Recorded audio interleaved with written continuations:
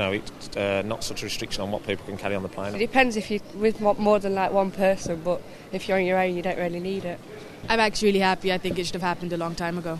The one-bag policy has been a bugbear of the UK traveller ever since it was introduced in August 2006. Since then, passengers have only been allowed one piece of hand luggage. But from today, we will happily be allowed two.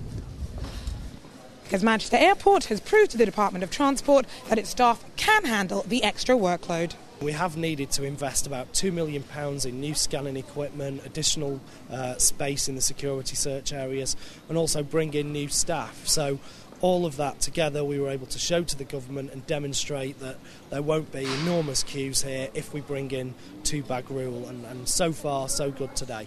But it's not all plain sailing. While Manchester is one of 22 airports to lift the one-bag restriction today, others still have to get the go-ahead from the Department of Transport.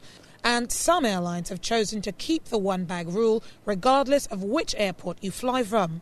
Some passengers feel the rules should be made clearer. We don't know where we are. We don't know what we're to take, what we can take and what we can't take. It's just not clear at all until you actually get there and say, no, you can't take that, no, you can't take that.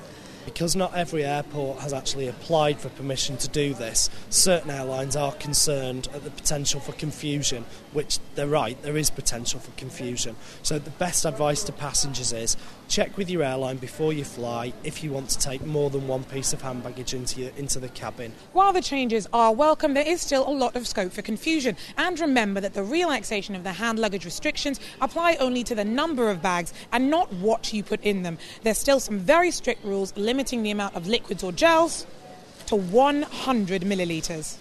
Georgia Calvin-Smith, Channel M News.